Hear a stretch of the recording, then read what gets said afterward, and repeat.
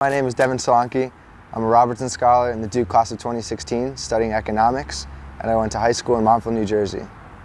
So the story of Powerhouse Protein it's a crazy one to say the least. I could say that it started back in high school when I was a freshman actually playing football.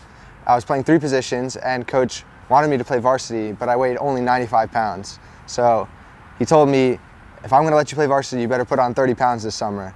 And I said, okay, what do I need to do? And he said, take X, Y, and Z. And I looked up X, Y, and Z and said, no way in heck I'm putting this into my body. I want to find something that I can put in my body to get results and still be safe to take every day for the rest of my life. And I looked for months and couldn't find anything out there that satisfied that. It so happened that I was working at a vitamin factory that summer, and one of the companies that we worked with produced protein for everyone. I called up the protein company and asked them, hey, we need 3 bottles of your highest quality stuff just to test out, you know. And the chemist at the lab called me and said, what is this call about? No one ever asked for that. Who are you? And so I told him I'm just a teenager looking to try and get some protein that I can't afford. And he told me, I like your ambition, stop by the factory sometime. But we ended up sitting down having a conversation, and I asked him, why isn't there anything out there that I can take every day for the rest of my life and feel safe about and still maximize my results in the short term for my fitness goals? Is it just impossible to make? And he told me, no, that's not the case at all. The market is still young, and so it's very driven by the retailers, and what they want you to do is buy your protein powder specifically for your working out, and then a vitamin, and then omega-3, and then all of these other products, and before you know it, you're checking out and you look like you have a chemistry kit.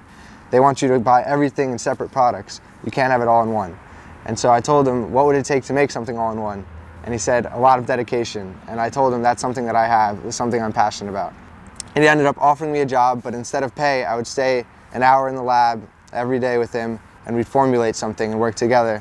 And over the course of 2 summers, we came up with the initial blend for our current project, Total Fitness Supplement. So I dished it out to all my friends, and I told them, take this, tell me how you think, this is what's in it, tell me what you think about the taste, I feel like you'll like it. And people came back to me and said, if this is how it tastes, and this is what's in it, and it's that good for you, then there's no reason this shouldn't be on the shelves everywhere. And so that's what really inspired me to start the business in high school. And when I came to Duke, I decided, well, this is time to shut down the business. I'm at Duke, I need to pursue a more reasonable career. And that's when I met Fabio Berger, who is ironically another Duke Robertson, who told me, this is something you love, you can take it and bring it to the world, what's stopping you? And that's the question I had no answer for. There was nothing stopping me. So when I came to Duke with the resources of Duke I&E and InCube and a lot of other supporters, I managed to turn this into a full-fledged business that is now in 14 different states and 2 countries. So what started for me as a gig to get on the football team turned into something that I could share my passion with everyone. And I wouldn't have that experience today without everything that I've done at Duke.